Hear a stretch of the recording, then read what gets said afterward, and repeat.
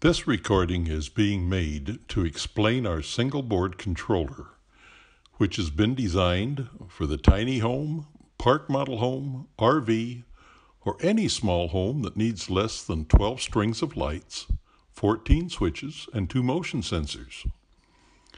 Depending on the supply voltage to the controller, the 12 strings of lights can have up to 7 lights daisy-chained together on each string, which will give you a total of 84 lights. The controller runs on DC power, 12, 24, 36, or 48 volts DC. A 12-volt system will support up to 12 lights. A 24-volt system will support 36 lights. A 36-volt system will support 48 lights. And a 48-volt system will support 84 lights. All lights used on the system are driverless. The fixture contains only LED arrays and no electronics. All standard LED bulbs and lights contain electronics to allow the bulb or fixture to be connected to 120 volts AC. This places the electronics in a high heat environment right next to the LED array, which is a cause for most of the bulb failures and fixture failures as well.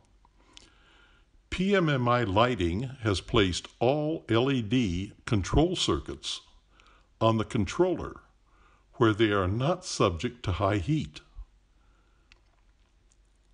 All switches used in our system are simply momentary tactile switches, and the smarts to make the switch do anything you want is on the controller.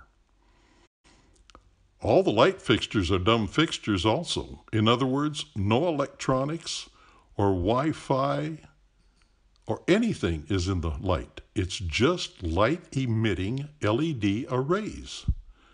The switches are all dumb, contain no electronics, and rely on the controller to give them all the different functions that they can perform.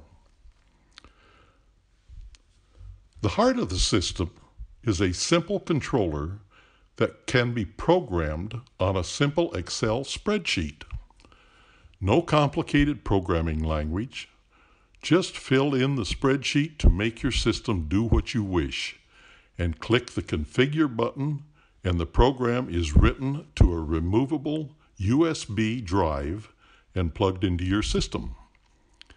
You have the ability to make each switch be a simple on, an off, a toggle, a dimmer, and also have the ability to make them soft on or soft off, which means controlling the time to turn on or the time to turn off.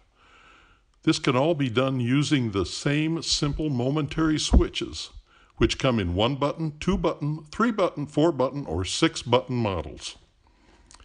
Scenes can be set up using the same buttons and just selecting the scene in the spreadsheet. This is great for watching TV or any other times you would like special scenes in your home. Motion sensors can be connected and controlled with the trigger selection in the spreadsheet, turning on any light or group of lights that you wish. An Events tab is also provided on the spreadsheet.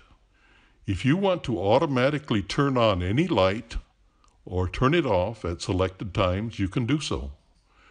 You can also select sundown with any given offset to have your lights come on, and then turn them off at any time you wish. With this controller, run by a simple Arduino Mega controller board, which is also used in most schools and colleges and universities to teach programming and robotics, your home can truly be a smart home, not just a home with smart gadgets.